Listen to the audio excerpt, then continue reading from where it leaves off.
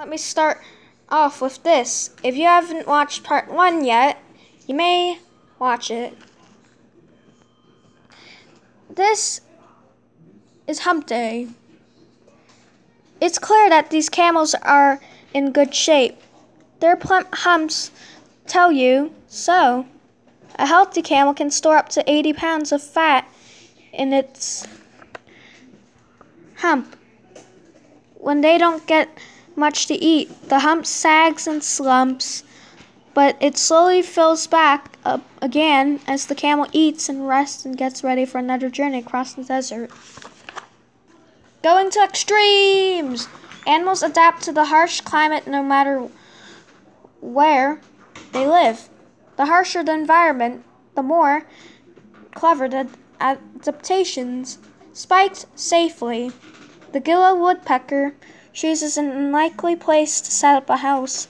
Using its beak, the woodpecker digs into a cactus. The hole gives a woodpecker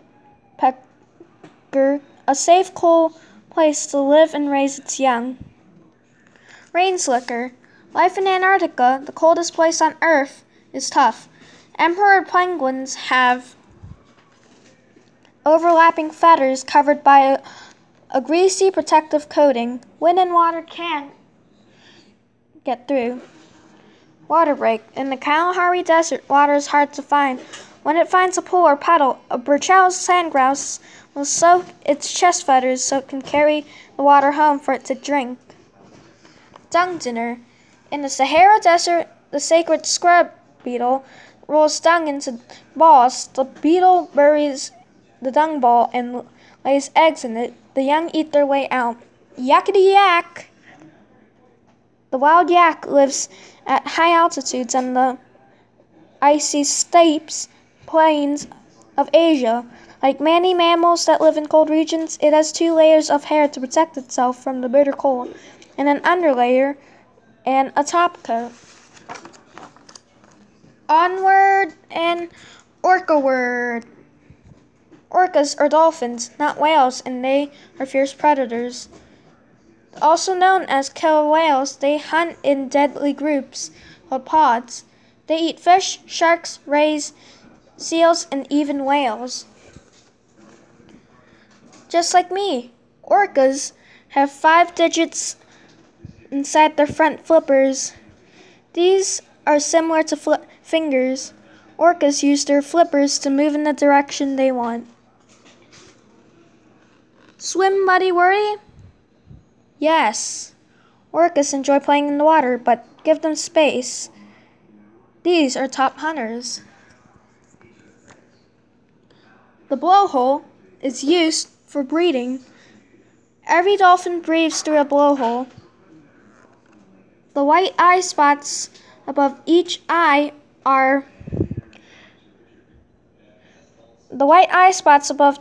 make the orca look more fearsome.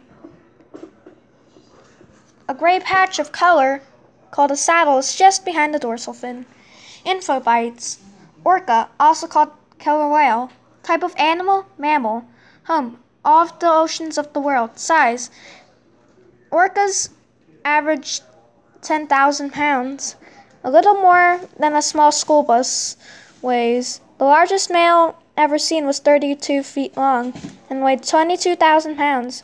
The largest female measured 28 feet long and weighed more than 15,000 pounds. Wow. Baby faces. Aww. These youngsters have the cutest little baby faces. But the little guys and gals aren't just cute. They also have special talents. That's handy. Raccoons use their front paws like hands with long fingers. They can climb, grab food, and even open doorknobs to get into a house. Kids, babies, sometimes need to practice their skills. Upsy-daisy. Bonobo females look after their babies for at least 5 years or longer. Mothers teach their babies everything they will need to know later in life, including how to have fun. Just like me, Young elephants love to play. They run around in groups and swim together. What do you like to do with your friends? Elephant walk. Did you know that elephants can be trained to follow a musical beat? The baby looks like it's moving and grooving. In the skies. How does an elephant hawk moth caterpillar survive to grow into a beautiful moth? Its tail looks like a second head with eye spots and can change its body shape to look bigger. This confuses and scares off the predator. High and low. Tree huggers. Clawed feet, strong tails, and sticky toes allow tree dwellers to thrive. They find the best snacks, swing from the tree, and stay safe from predators. Acorn woodpecker, the koala, the lemur tree frog, the tarsier, and the green tree python, and the red panda. Burrowers. Underground dens serve more than one purpose. They are cool hideouts on hot days. Plus, young animals are safe from predators in their underground homes. The aardvark, the Cape ground squirrel, the mole, the desert tortoise. Oh look, it's in its shell. The phoenix fox and the burrowing owl. Stately stash. Emperor tamarins are small monkeys that make a big statement. Scientists who first spotted them in 1907 thought they looked like an European emperor, known for his impressive mustache. Both female and male tamarins have mustaches, just like me. The parents work together as a family. With tamarins, a dominant female leads the family. Males take care of the babies. Trendsetter. Yes. Long mustaches like the tamarins are unlikely to catch on anytime soon.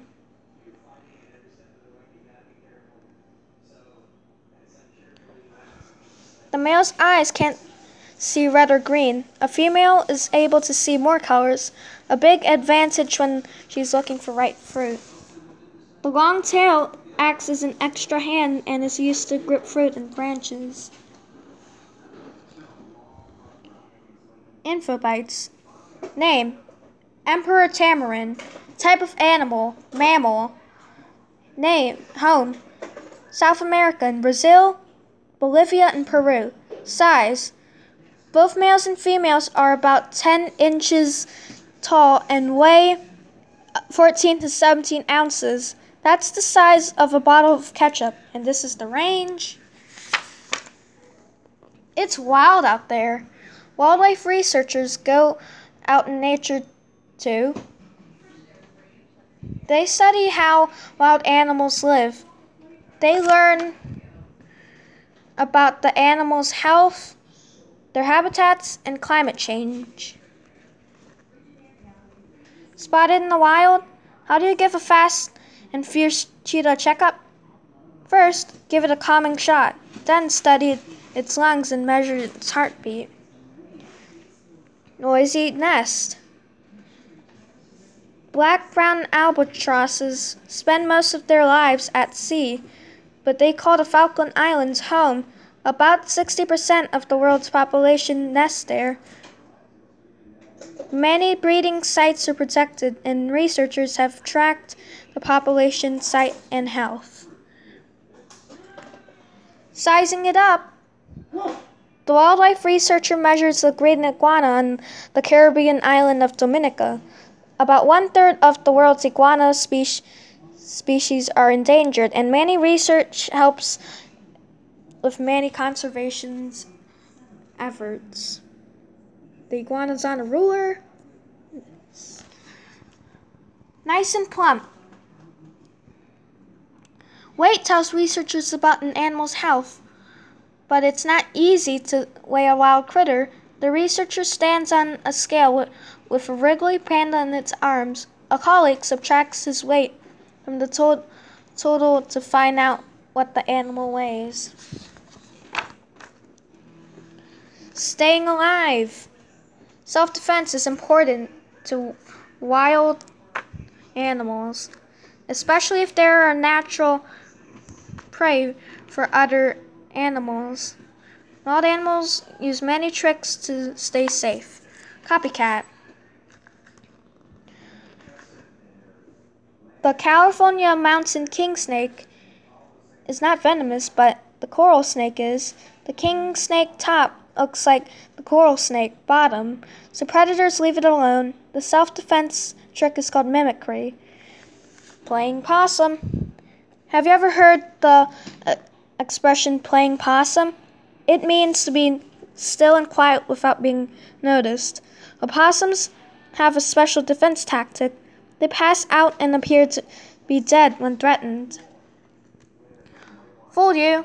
The stick insect blends in with its surroundings by looking like a stick. This is called camouflage. Can't spot the two stick insects? You're not the only one. Predators eat bugs, not sticks, so they will leave the sticks untouched. Safety in numbers. Yellow-tailed fusiliers protect themselves by schooling, traveling in tight packs. Hundreds or even thousands of fish move together like synchronized swimmers. Predators have trouble picking out just one fish to catch. Whose little baby is you? In the wild, some babies look exactly like smaller versions of their parents. Others look totally different. It takes time for babies to grow into the wild creatures we know. Adorable boar. Baby boars have light brown fur with cream and brown stripes. Their fur becomes dark brown like their parents. The males will grow large visible tusks. Late bloomers. Swans are born with more like gray fuzzy ducklings than their elegant parents. It takes a year for the baby swans called cygnets to grow their beautiful white or black feathers. Transformers. The adult poison dart frog is brightly colored, but a warning sign to predators, but their baby doesn't look anything like them. The adults carry the young tadpoles on their backs, looking for a safe place for the youngsters to grow up. Hey, you're kitty kitty. Adult mountain lion has a sleek, single-colored coat. The spots help camouflage the cubs called kittens. Lookalikes. Newborn hedgehogs have baby pink skin that covers their little spines. The skin falls off after a few hours, revealing about 100 to 2,000 to 200 spines. Adults can have 7,000 or more sharp spines. Jump to it. If you're an insect, watch out. Real jumping spiders see you, they hunt you, and when the moment is right, they jump on you. Then it's time to eat. These spiders don't build webs. They use their silk as a safety line in case they miss their prey, but they rarely miss. Just like me. Male regal jumping spiders are noticed for their smooth dance moves. Do you like to dance too? Pet worthy? No. These little spiders are very gentle and can be coaxed to jump from hand to hand.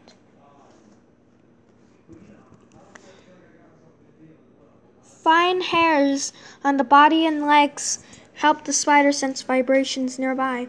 Like all spiders, this one has 8 legs. The 8 eyes are arranged in 3 rows. The eyes don't move, so the spider shifts its entire body to look around. 2 body parts, front and back, are joined by a thin connecting strip. Infobites. Regal jumping spider. Type of animal, arachnid. Home, United States and West Indies plus Easter Island.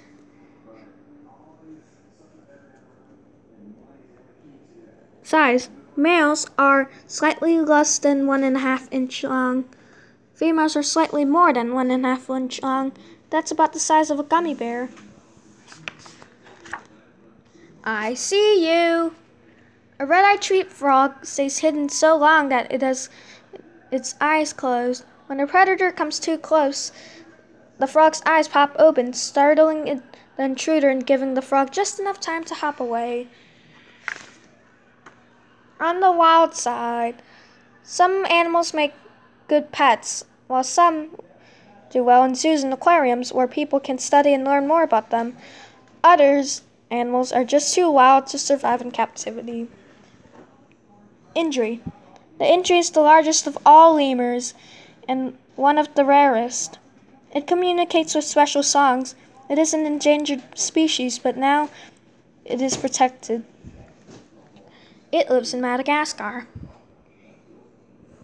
Great white shark.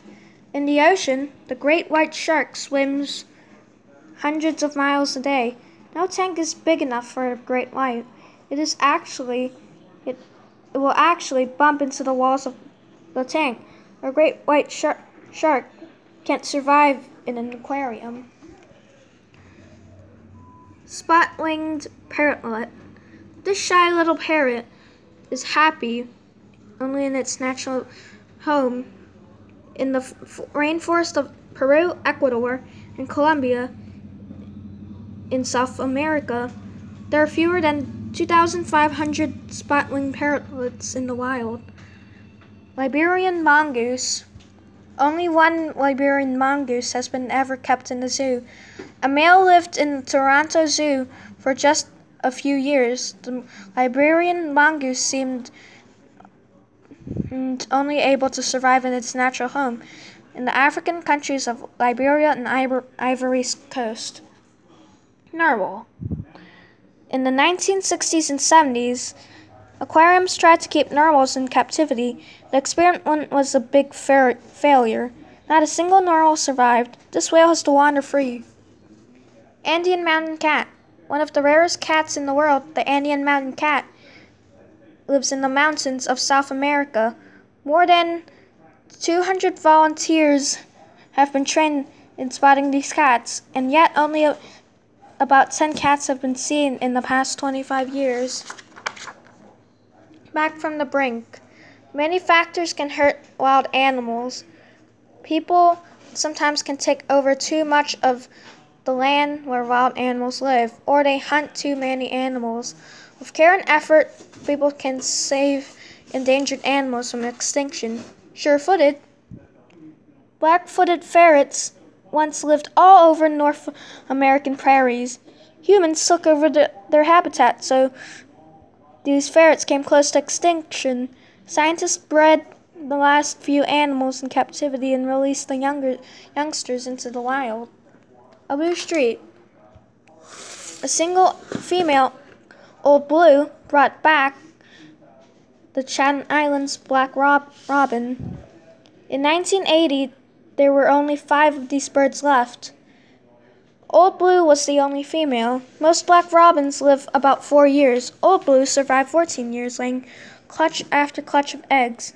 All 250 robins alive today are descended from her. We're back. In 1960, there were only 300 gray wolves living in the wild in the United States. All of them lived in one wooded area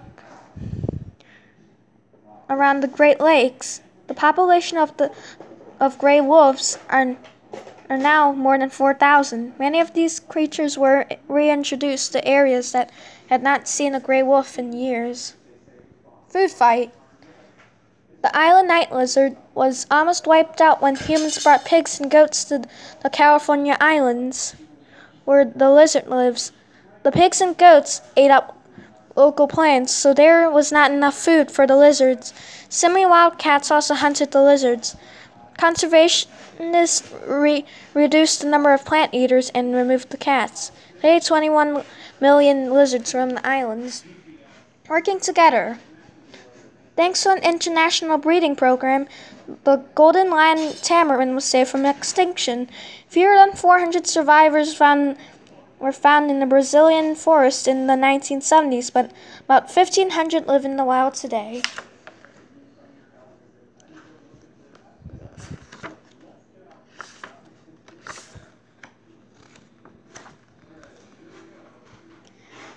And that is the end of the story. Thanks for watching this video. Bye!